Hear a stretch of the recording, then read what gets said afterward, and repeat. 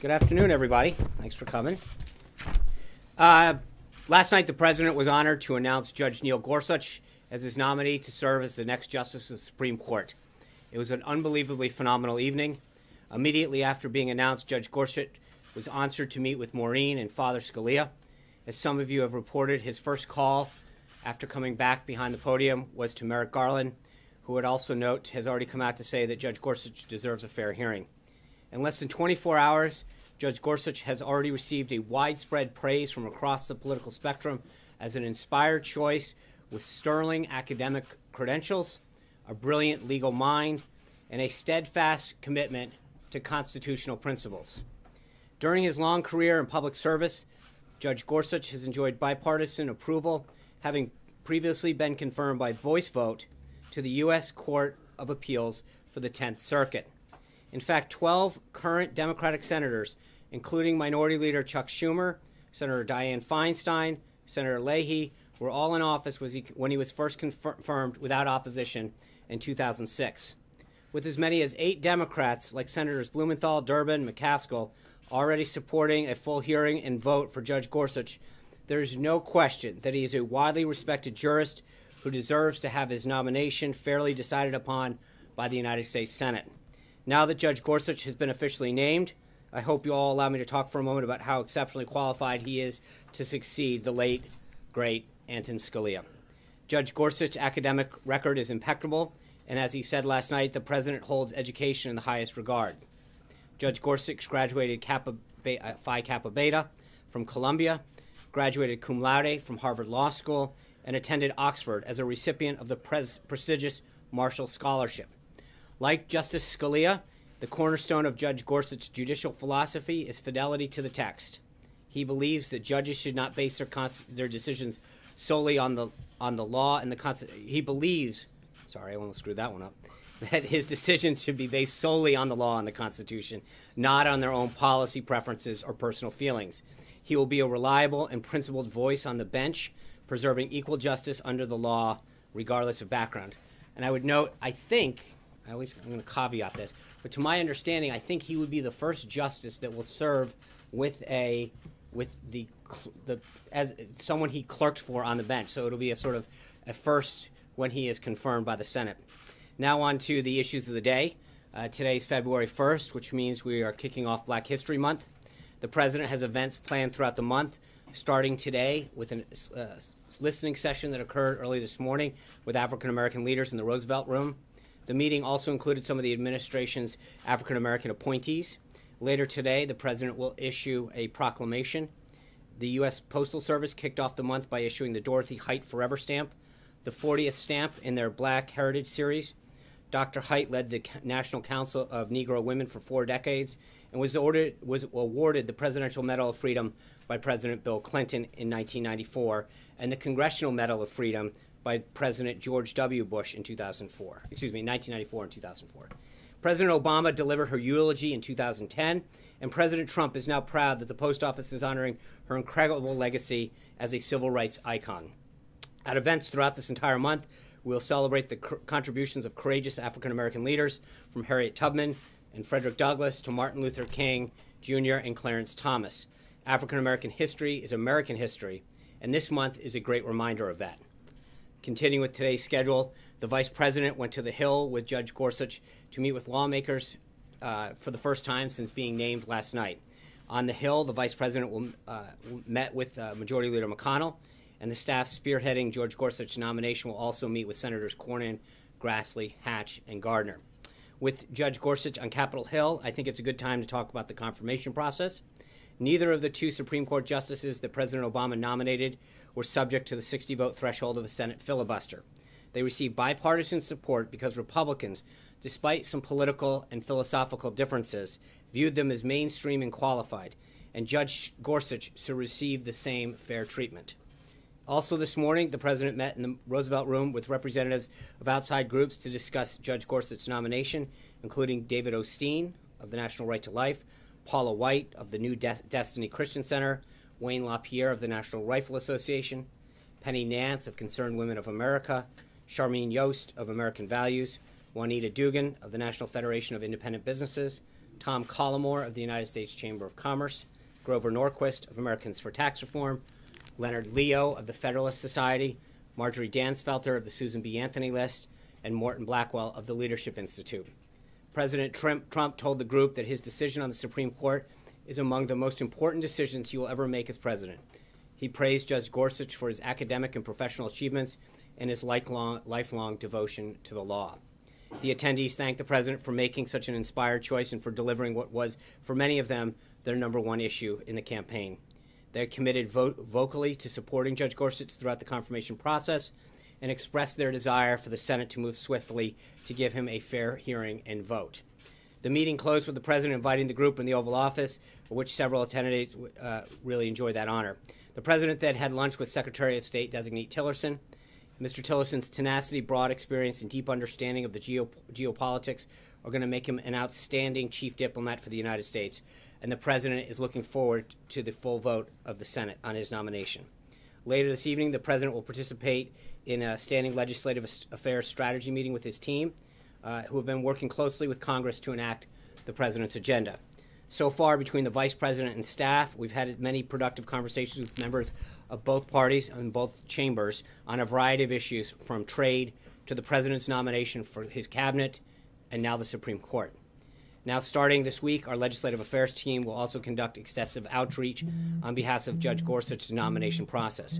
Clearly, this administration has made reaching out to Congress a top priority, but you know where I'm going with that.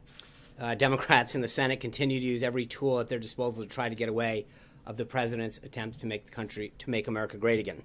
Just today, Senate Democrats again refused to even participate in committee votes for Senate designates Price and Mnuchin, who were moved out of the Finance Committee with 0 Democrats present. Democrats also boycotted EPA Administrator-designate Pruitt's hearing. They are doing their constituents in our country a disservice by resorting to these childish tactics. The president's cabinet nominees will be confirmed on the floor of the Senate once Democrats actually allow them to get a fair vote. In other cabinet news, Attorney General designate Senator Jeff Sessions was voted out of committee today. We look forward to his full vote as the next Attorney General. Additionally, Secretary of State Rex Tillerson designate is expected to receive a vote by the full Senate this afternoon.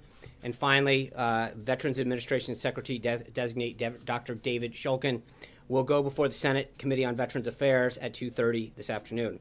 A few more things before I open it for questions. In terms of the schedule tomorrow, the president will attend the National Prayer Breakfast and have lunch with Harley Davidson executives here at the White House. The president will also meet with Senator Hatch, Senator Wyden, Congressman Neal, and Congressman Brady. Further guidance on all of those meetings will be coming soon. A few personnel announcements. Today, the president sent the following nominations to the Senate: Rachel L. Brand of Iowa to be Associate Attorney General, Stephen Andrew Engel of D.C. to be Assistant Attorney General, and Rod J. Rothstein of Maryland to be a Deputy Attorney General. On another note, yesterday we talked about recent reporting concerning the president's executive order protecting the nation from foreign terrorist entry. I want to draw your attention to some polls that have come out on that subject. For all the hysteria around the implementation of this order, the American people as a whole are very supportive of the action that the president is taking. A new Rasmussen report poll finds that 57%, which is a clear majority, of likely U.S. voters favor a temporary ban on refugees from Syria, Iraq, Iran, Libya, Somalia, Sudan, Yemen, until the government can do a better job of keeping these individuals out who pose a threat. A Reuters poll found that 66% of Americans believe that the United States should limit the number of refugees into the country, and the safety of the American people and the security of the American homeland are the president's top priorities. And most Americans agree with the steps that he's taken to keep our country safe.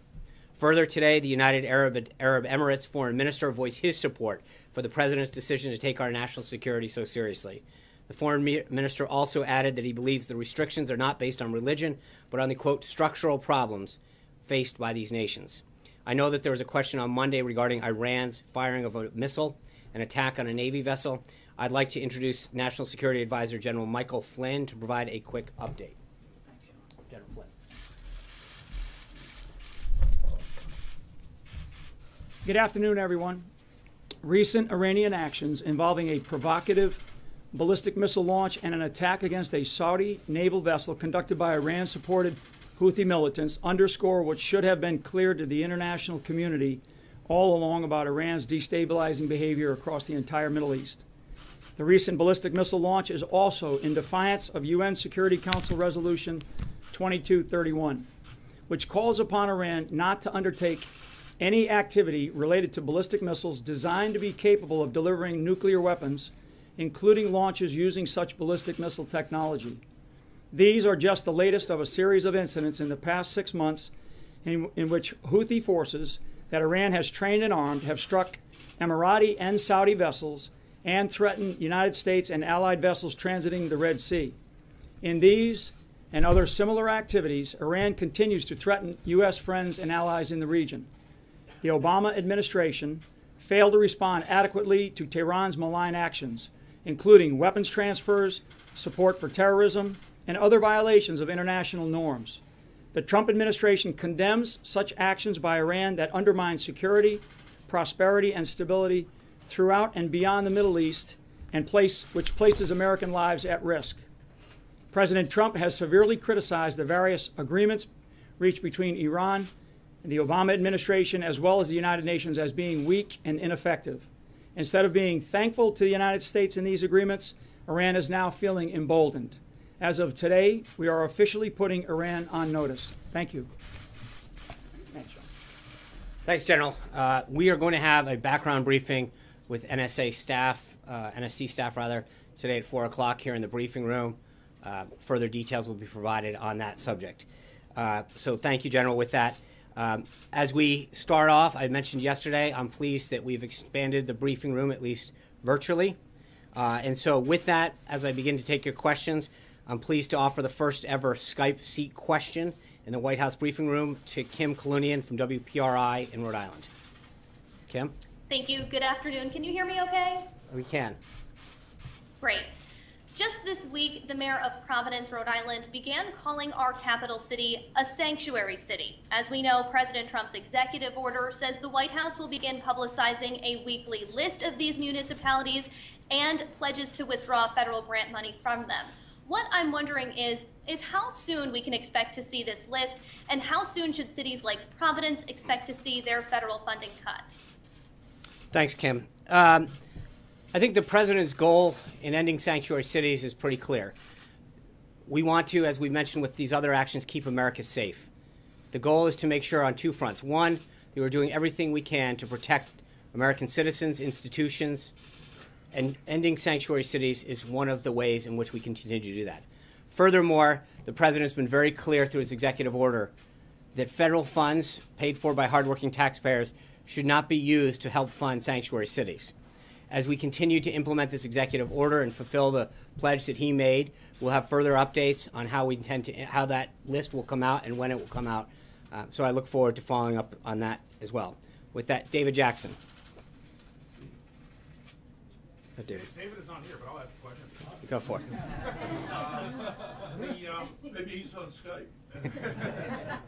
The president's daily briefing has been renamed the Daily Intelligence Briefing. Can you tell me how that differs at all from the PDB? Is the president receiving his intelligence briefing in writing or orally, and who is giving it? He did receive an intelligence briefing today. Director Pompeo was here.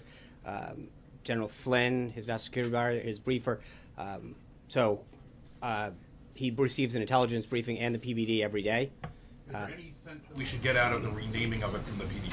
I think it is a more comprehensive. Again, I think we went through this during the transition period, right? There is a difference between the raw intelligence and the analysis, and I think he is constantly updated by his national security team and other intelligence officials. But every single day he does receive the PBD, and then I think on top of that he is receiving intelligence briefings from his team.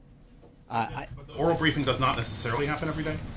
I can get back to you on that. He does get the PBD every day, and on a daily basis, meets with his intelligence team. Yes, Hunter. Two quick questions on We're not going to do this again. On Black History Month. Yeah. Is President Obama being invited to any of the Black History Month celebrations? Not that I'm aware of. It's day one. We just started it off. We'll have to get back to you on further details. I think. A second one, if I may. I think we have a lot. There's a lot of activities, as I mentioned, that the president is going to do to celebrate and honor this month, and this was just the first day of the month of February. Today he made the comment about Frederick Douglass being recognized more and more. Do you have any idea what specifically he was referring to? Well, I think there's contributions. I think he wants to highlight the contributions that he has made, and I think through a lot of the actions and statements that he's going to make, I think the contributions of Frederick Douglass will become more and more. Kristen. Yeah. Very quickly, can you clarify what was meant by we're putting Iran on notice? Well, as I mentioned, I think General Flynn and the NSC staff will have a briefing at 4 o'clock. They can go forward on that. I'm not going to get ahead. I think we wanted to make very clear that we felt as though that their actions were both provocative and a violation, and making sure that they understood that we weren't going to sit by and not act on those actions. The case to I'm not going to go any further than that, Kristen. Let me just ask you about the confirmation hearings. Okay. How does the president plan to get Chuck Schumer on board with his pick for the Supreme Court, Neil Gorsuch, when he has referred to him as a clown and accused him of fake tears? Well, I think there's two things. I think we're going to, you look at the support that's already come out. I think there's 8 senators already that have talked about the need to have a vote and his qualifications, and not just the Senate, but I mean, you look at the widespread support that came out for Judge Gorsuch last night across the spectrum. No matter your philosophical view of the court, I think his qualifications for the court, his academic background, make him an unbelievably highly qualified person. And so it's not just Chuck Schumer. I think the rest of the Senate, as he goes up there. But I think the interesting thing, hold on. I understand that. And I think Chuck Schumer has shown time and time again through this confirmation process with the cabinet that he's more interested in politics than actually moving the government along. And I think that is troubling. I would ask you that I think that the question needs to be asked to Chuck Schumer, why are you stalling all of these nominees? Why are you insisting on new requirements that you didn't assume for Sotomayor or Kagan? I mean, there's a point at which they need to get asked, why are they obstructing government at every step of the way? There's an element to which they need to be held accountable as well. They held certain standards in place for their nominees, both for the bench and for the cabinet. And the question is, are they going to live up to the same standards that they imposed on Republicans when they had nominees in a Democratic White House? Does the president think that by personally insulting Chuck Schumer, that's but again, Kristen, I think that the goal is to get but again, I would go back. Chuck Schumer's not innocent in this. There's a lot of comments that he's made, and a lot of accusations that he's thrown out there, and a lot of politics that he's played. At some point, Chuck Schumer needs to be held accountable for his actions and his words. Blake. John, the president today invoked the possibility on the Supreme Court, John, of going the route of the nuclear option. If it gets to that point, is the White House comfortable with that path? Well, I think the president made clear his goal today, which is number one, he believes that Judge Gorsuch is unbelievably qualified and that he will get nominated, not only confirmed, but done so with a large bipartisan vote. As I said at the outset, Republicans looked at the qualifications of the 2 justices that got through in the Obama administration, and while they may not have agreed with their judicial philosophy, definitely agreed that they were qualified on the merits to be confirmed, and they did so. I think we would ask that we be held to the same standard that the Democrats used when they had nominees up. But I think the president made very clear that the decision is something that we would rather not have to go down, but also that it ultimately up to Senator McConnell on how he wants to operate this thing. John Gizzi. Thank you, Sean. Just one question today. Yeah. Leading up to Judge Gorsuch's announcement last night and him coming out after, there were still rumors that Judge Hardiman was going to be nominated, and he in fact drove to Washington. No, actually, John, he didn't. That was media, that was misreporting. My understanding is that Judge Hardiman never left the Commonwealth of Pennsylvania. So, with all due respect, I can't be held accountable for reports that falsely stated that he was here. He never was at the White House. My understanding is he had a meeting in eastern Pennsylvania with another judge. But it was and again, I don't track his whereabouts, but my understanding is he never left the Commonwealth of Pennsylvania yesterday. So it was, we announced when we were going to make this announcement. I think it was a phenomenal way to introduce Judge Gorsuch to the American people and to the United States Senate. We invited Democratic members of the Senate Judiciary Committee. Unfortunately, none of them showed up. But it was an opportunity for them and the American people to see an amazing choice that the president made for the bench. Anita. Sean, my question is... You said one, John. I didn't ask the question. My question is simply this. With the support that he received, the people who called the president, would it be safe to say that Judge Hardiman will be on deck if there is another vacancy soon, say Justice Kennedy retiring by the end of the term? Well, I think there's a lot of vacancies that we see at the appellate level and throughout the government. He's an impressive jurist. Obviously, the four that really made that final list for the president were unbelievably impressive. So I don't want to get in front of the president. Hopefully, he continues to have the president's support and someone that the president was unbelievably impressed with. So we'll have to see what vacancies come down the pike. Anita. I know you love when we say we have two questions. I do have two quick questions about something you mentioned at the top. Sure.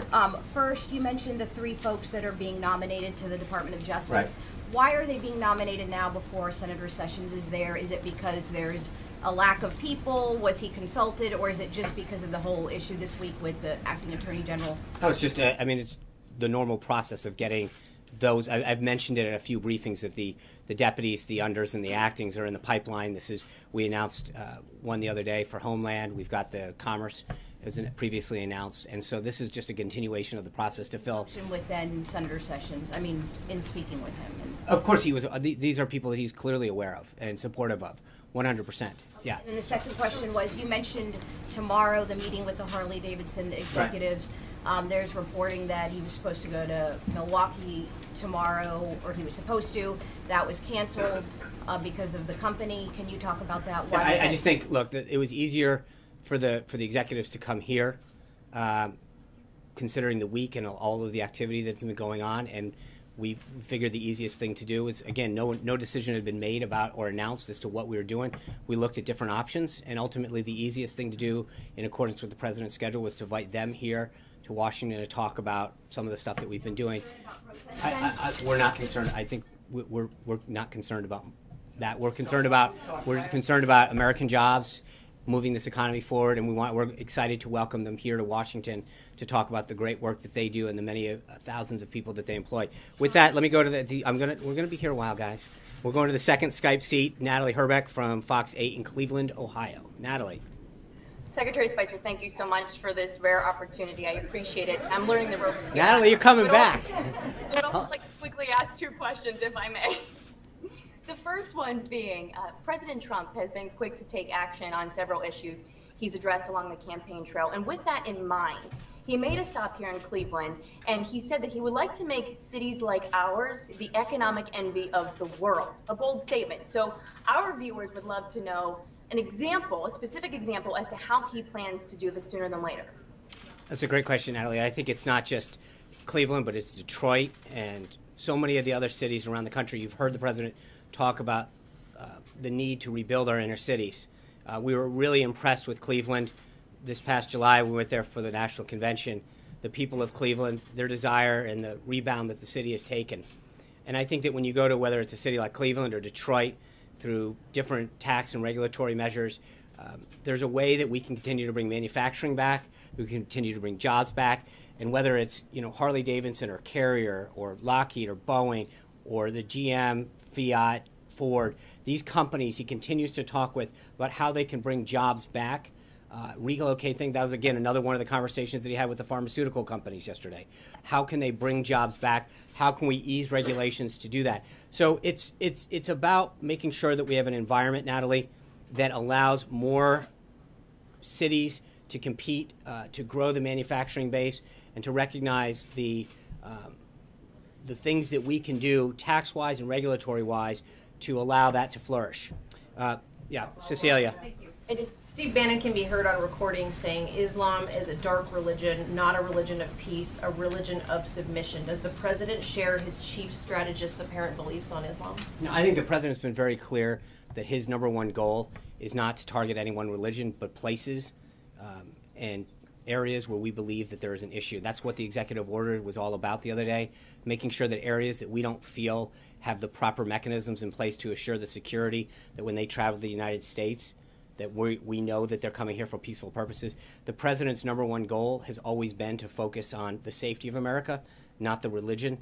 He understands that it's not a religious problem, it's a radicalization problem, that there's a big difference between Islam, the religion, and radical Islamic terrorists that come here to seek to do us harm. But nothing about this comment that the president wants to distance himself from or even elaborate on? I just think I made it clear that there's a difference between the president's view. Yeah. Thanks. There have been multiple reports of people landing Saturday in the U.S. with valid visas who were denied entry and placed on flights back out of the country. So that's in violation of at least 5 of these federal judges' orders that came down. Is the White House working to ensure that those people illegally deported can return to the U.S.? And are these court orders causing any second thinking about certain aspects of the order? Well, I think we issued earlier today some clarification, an update from the counsel's office that clarifies Section 3C and 3E that legal permanent residents, LPRs, that the waiver, we no longer need a waiver. Initially, as the program was lifting off, the idea was that they would go through, be granted a waiver, of which everyone was issued a waiver coming in. In the sake of efficiency, we have interpreted the guidance to all of these agencies, to both the Acting Secretary of State, the Acting Attorney General, and the Secretary of Homeland Security, that the guidance is all individuals responsible for the administration and implementation of this order, that does not apply. They no longer need a waiver. Because if they are a legal permanent resident, they won't need it anymore. Sean, yeah. On Glass-Steagall, the president during his campaign said that he supported a reestablishing of the Glass-Steagall legislation, which would separate the investment banks from the commercial banks. There's legislation on both the House and the Senate side. It's in the Republican program. Mr. Mnuchin, when he was queried on the Hill by Senator Cantwell, who's the author of one of the bills, was a little bit more ambiguous on this issue, and I wish you could say something on where this. Yeah, I mean, I think part of the reason that it's ambiguous, we've got to get a Treasury Secretary confirmed, and I think that when we sit here and get asked questions about policy, and you go department after department, whether it's Treasury, Energy, EPA, that HHS, HUD, Education, the list goes on, and so you ask about issues and where the president's agenda is. Well, the reason that the president nominated these highly qualified people was to implement his agenda, and Senate Democrats continue to hold that up. And I think when you're asking us about how we're going to move forward on an agenda, whether it's Glass-Steagall or so many other issues, and at the same time, the Democrats are holding up the confirmation of these highly qualified people. Until that occurs, it makes it a heck of a lot harder. Major Garrett. But the president still Major supports Garrett. Glass-Steagall. The president's position is consistent, yes. Sean, a broad topic I'd like you to take on, which is dissent within the administration, and it's specifically related to the president's lunch with Rex Tillerson today. More than 1,000 employees of the State Department, Foreign Service officers, and others have signed this dissent gate. Is it the president's position that Rex Tillerson, when he is confirmed, should go through the formal process, meet with those people, and have a dialogue as previous secretaries of state have? And is it the president's point of view that when there is dissent, it can be rooted in a philosophical disagreement that's not necessarily in defiance of his orders, and that there can be a dialogue, and that it can maybe inform him differently about policy? I think the president's always said a couple of days ago they should get out. No. I think there's a difference. I think that, just to be clear on this, every American has a right to speak their mind. That's one of the amazing beauties of this country. You have an ability to write what you want through our First Amendment. People have a right to speak out, and that's not hampered. The point that I was making then is that if you believe so deeply that the policy is offensive to you, you have to understand that the way our government works is we elect a president. That president gets to carry through their agenda that they set out with the American people during the campaign. And so they have a right to express it. And I think Secretary Tillerson, for those who've gotten to meet him, has a very open mind and a desire to meet with people and hear ideas, as does the president, as evidenced through what he's did through the transition and what he's done since he's become president. He has met with groups, businesses, associations, Republicans, Democrats, independents that have been supportive of him, that have not been supportive of him. And I think that he's going to continue to do that. So people have a right to speak their mind, but I think there's a difference between expressing dissent and concern and not implementing in a lawful order, as the acting attorney general did the other night. So, but I don't mean to keep coming back to this, But you're asking what we'll do when Rex Tillerson becomes. And part of the problem right now is I can't fully answer your question because Democrats are holding up and slow walking this nomination. So to presuppose what Rex Tillerson's going to do, again, it's ironic that we're being asked what these secretaries will do when they get into office, and the Democrats won't let them assume this when we all know that the votes are there for them. Talking about a particular process that has historically I understand that, and I think for me to presuppose what Secretary-designate Tillerson's going to do prior to him actually getting sworn in, he probably will. I don't know, but it would be irresponsible of me to answer a question about what he's going to do before he actually becomes sworn in. Thanks, Sean. Senate Democrats have been described as bitter over the manner in which Judge Merrick Garland was treated when he was nominated for the Supreme Court. Do you feel, does the president feel that bitterness is well-founded? I don't know. I'm not a Senate Democrat. I think they have a right to feel the way they do. I think we've explained our position both during last year when this was going on, that we felt as though that this was up to the voters to make a decision on. And as I pointed out yesterday, so many voters made up their mind based on who they believe the candidates would appoint. Mr. Trump, then candidate Trump, now President Trump, was very clear about the type of people that he was going to put forward, both first in a list of 10 and then in a list of 11 additional ones. So I think the American people knew clearly where he was going to go. He followed through on that campaign promise. And I think that when you look at the number of people who solely base their vote on that, never mind it was more, then you expand that, it was pretty clear that was an important factor in the election. So I understand it, but I also think we had an election. It was a major issue in that election.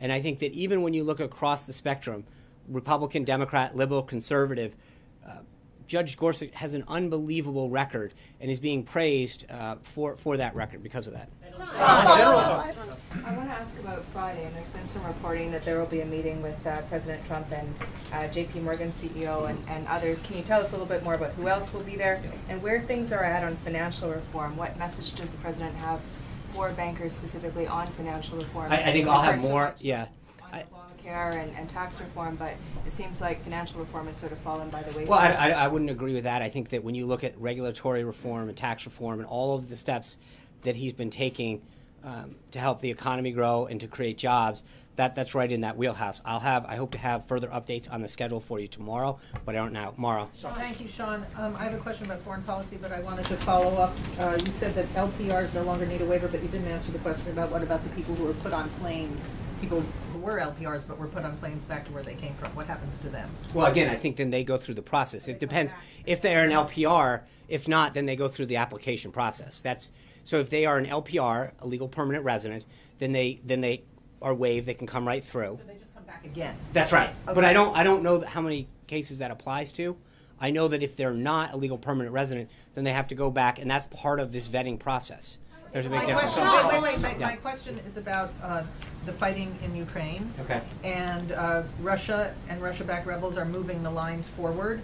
And I'm wondering if the president feels that Russia is testing him because this is coming so early in his administration before he's had a chance to fully assemble his team, and what he plans to do about it. The president's been kept aware of through his National Security Council and his National Security team as a whole what's been going on in the Ukraine, and we'll have further updates as we go on. Yeah. During the campaign last January, Donald Trump promised that on his first day in office he would get rid of gun-free zones in schools and on military bases.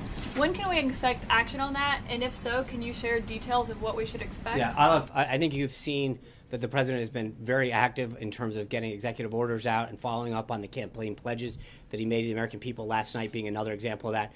We're going to continue to move through this process. And I think we'll have further updates on where we are with respect to the rest of the EO process. With that, I want to go to my third Skype seat, Lars Larson of The Lars Larson Show. Commander Spicer, it's a pleasure. Thanks for your service to America, and thanks for the opportunity. I've got a broad question. The federal government is the biggest landlord in America. It owns 2/3 of 1 billion acres of America. I don't think the founders ever envisioned it that way. Does President Trump want to start returning the people's land to the people? And in the meantime, for a second question, since that's in fashion these days, can he tell the Forest Service to start logging our forests aggressively again to provide jobs for Americans, wealth for the Treasury, and not spend $3.5 billion a year fighting forest fires? Thanks, Lars. I think the president's been very clear that as part of an overall comprehensive energy solution, that we've got to utilize the resources that we have that the federal government owns, whether that's the forests or natural resources or minerals that exist above and below the ground, that we have too infrequently looked at our own resources and counted too much on foreign sources of energy. So, you know, we're going to continue as Congressman Zinke goes through the process to head up the Interior Department, and Governor Perry goes through his appointment, his confirmation process, to get those individuals through, but then working together and in areas where they have overlap and also in areas where they will act individually, to realize, to look at those natural resources that we have, figure out how to best utilize them to benefit not just our energy, but also economic growth opportunities with that. Daniel Happer. About executive orders. You haven't really explained why the president's using the executive orders in the manner that he's doing so. Why not take this extreme vetting to Congress and have a congressional bill, and why not? I mean, what is the philosophy behind? Well, I don't think it's a binary choice, Daniel. I don't think it's only do this. I think he has talked about, especially in the area of immigration, he's been very, very clear that this is a huge priority for him. And I think that he is going to continue to look at this from a holistic aspect. In other words, visas, visa reform, the wall, our southern border, our northern border, all of these things that, you know, vetting. There is a very, very comprehensive, and those things in which he can do through executive order and action, he will. Those things that he can do through working with Congress legislatively, he's going to continue to do as well. Tulip from Bloomberg. Right here, Sean. Yep. The president's top trade advisor, Peter Navarro, told the Financial Times yesterday that he believes that the euro is grossly undervalued and Germany is benefiting from that, and that's why we have a huge trade deficit with Germany and with Europe. Does the president agree with that, that the euro is undervalued, and if so, does he plan to do anything? I think when it comes to currency valuation, I'm not going to get out yet. I think we've got a Secretary of Treasury that's in the confirmation process, and once that happens, I think then Secretary Mnuchin will be able to address that as well. Yeah. Sean, Dan Housley, 7 News Boston. I'd like to ask you about Kelly Ayotte's role shepherding. I was hoping you'd ask about the Patriots. Well, I would like to ask you about that. You get a second if you do. Okay, I'll get a second on that. But can you talk about Kelly Ayotte's role shepherding Justice Gorsuch around the Capitol Hill? Sure. Look, Senator Ayotte is someone who is respected on both sides of the aisle. She has a lot of great relationships. She's a former attorney general. She understands the judicial process very well, but she's also, I mean, this process is a relationship process by and far. You're going around introducing a judge, someone who has not generally been exposed to the legislative process, definitely not the congressional process, is to the extent. Her relationship with President Trump was strained during the campaign. That's right, and I think that goes and shows, as I've mentioned several times, both through the transition and early, the president's not holding some kind of test about what degree of support you had for him. He wants the best and brightest to continue to serve this country in whatever capacity they can. I think Senator Ayotte very, very helpfully offered up her services. She's got a lot of relationships on both sides of the aisle. She's got a tremendous amount of experience in this field. And I think the president thought she was extremely qualified to do this, to help shepherd this unbelievably qualified justice through this process. And so she, as well as the team that we've gathered of individuals on staff here, are going to help get Judge Gorsuch through the nomination process. And I would say, just as a side note, that if you look at the amazing job that has been done by the team during the transition and now to get these amazing individuals through the process, despite all of the hype that continues to go about this individual is going to face this problem or which is the one person, each of them have really sailed through this process. And, you know, story after story says Democrats tried to take them out and couldn't land a glove. They're unbelievably qualified. They're unbelievably prepared. And I think that the same process that we followed with this is going to be followed with Judge Gorsuch, and I think we're going to have a very speedy Super Bowl follow-up. As an unbiased Rhode Island native, can you offer your Super Bowl pick? And President Trump has also shown quite an affinity for Tom Brady, Bob Kraft. I will. I think you know where I come down on that one. Thanks, Sean. Senators Murkowski and Collins both say they're going to go vote no on Betsy DeVos's nomination. That leaves 0 votes to spare, and Vice President Pence would have to cast a tie-breaking vote. Yep. So my questions are, how confident are you that you have all of the other Republican senators locked down, and what's the level of concern in the White House that her nomination is going to fail? 0. I am 100% confident she will be the next Secretary of Education. She is an unbelievably qualified educator, an advocate for students, teachers, parents. It would be, I think that the games that are being played with Betsy DeVos are sad. She is someone who has been a tireless advocate over the last couple decades to really support reforms that benefit children. And they are going to be the real winners with her as Secretary of Education. Sarah Murray.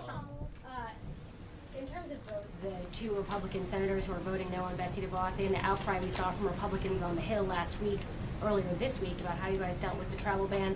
First, is there more that the Trump administration and Trump himself should be doing to ensure that his party is on the same page with his priorities? And secondly, on the Yemen raid, can you give us more of an understanding of, was there a discussion about the risks involved in this? Was it a straightforward decision?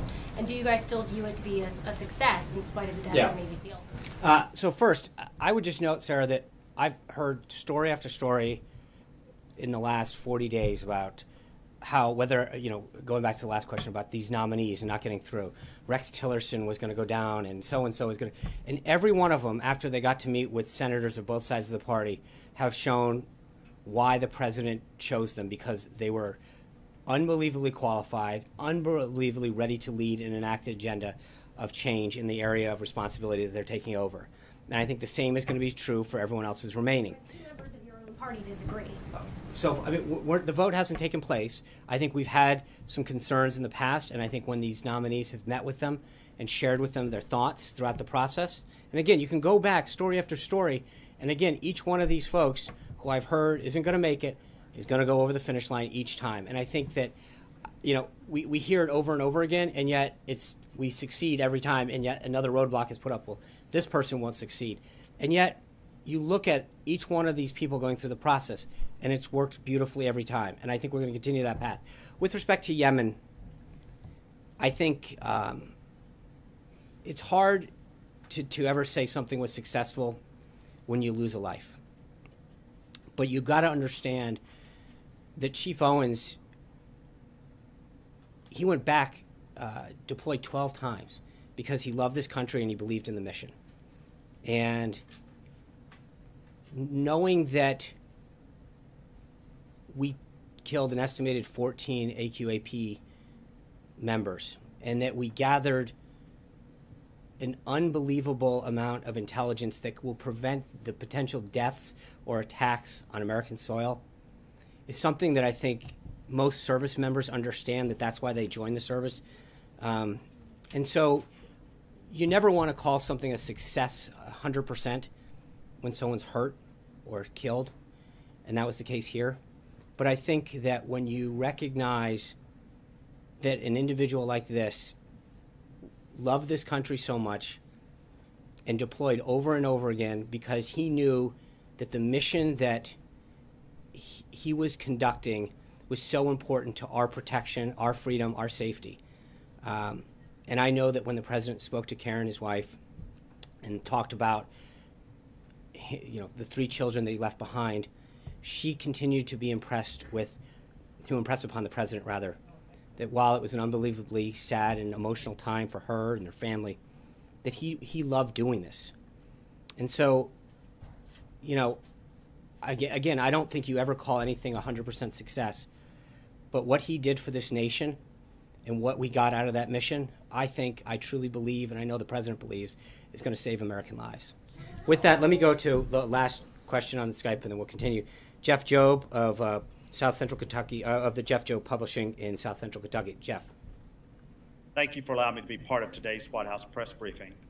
Clearly, anyone paying attention will see that President Trump is aggressively acting on his campaign promises. This in itself gives hopes to my state, and particularly the region in which I grew up, Appalachia. We've seen countless politicians make promises at both state and national levels, and not only forget us, but to turn on it. So my question is, how soon or when will the rules restricting coal mining, coal burning, and coal exports be reversed? Thank you. Thanks, Jeff. I've talked about this a couple times so far, but I believe, the president has very clearly stated that clean coal in particular is an issue that's so important to our energy independence as well as our job creation in this country. And so whether you're talking about Kentucky or West Virginia or Pennsylvania or so many other places in this country that rely on coal, bringing the production of clean coal back is good for our energy independence, it's good for our economy, it's good for job creation, and it's something that he continues to talk about. And I think once we have Secretary of Energy confirmed, that we can continue to take steps to move forward with. Finn Gomez. Thank you. Where's Finn? Two questions for you. After the prime time announcement last night, it seems like the numbers are pretty good. Do you have a sense that this president will be more aggressive than his predecessors on seeking prime time airplay for his announcements? And two, top Democrats are asking the Defense Department to investigate Michael Flynn for possible violation of the Constitution. Sounds like you saw that story. Do you have a response to that? Yeah, I think on the airtime issue, that's something that we're not particularly suffering from when it comes to attention. And I think the president does a phenomenal job of getting attention and getting his message out.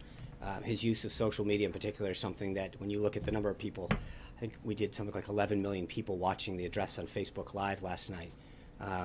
Obviously, if we have important issues to discuss with the nation or announcements to make or nominations, then we'll request time. I don't think that that's something that we've spent a ton of time figuring out. I think we're doing pretty well on that front. And then, I'm sorry, the second question, Mike? The request from Democrats to investigate Flynn for a possible violation of the emoluments clause. Yeah, so General Flynn, like I think probably countless, if not hundreds of retired flag officers, joins a speaking bureau and has given speeches at various places. And I think that is something that is kept in practice. And the Department of Defense is, the appropriate place for them to review it. But as I said, I think that when you look at so many countless retired flag officers, that's something that generally keeps the thing. Zeke. Hey, Sean. General Flynn, the way about your offers and criticism of the Obama administration's handling of Iran in particular, is that something we should be expecting to hear more from this administration, whether it be on foreign policy or other issues, criticism of the previous administration going forward? I think in areas where there's going to be a sharp difference, in particular national security, in contrasting the policies that this president is seeking to make the country safer, stronger, more prosperous. He's going to draw those distinctions and contrasts out. But it's in this particular area, I think the president, when it came to the Iran nuclear deal, was very, very adamant in his opposition to the deal and to its implications. And so he's going to continue to make sure that the American people know that some of these deals and things that were left by the previous administration, that he wants to make very clear what his position is and his opposition to them. And the action and the notice that he put Iran on today is something that is important, because I think the American people voted on change. Again, this is another issue that he was very clear about. So with that, thank you guys. I'll see you tomorrow. Take care. Have a good day. One more, sir.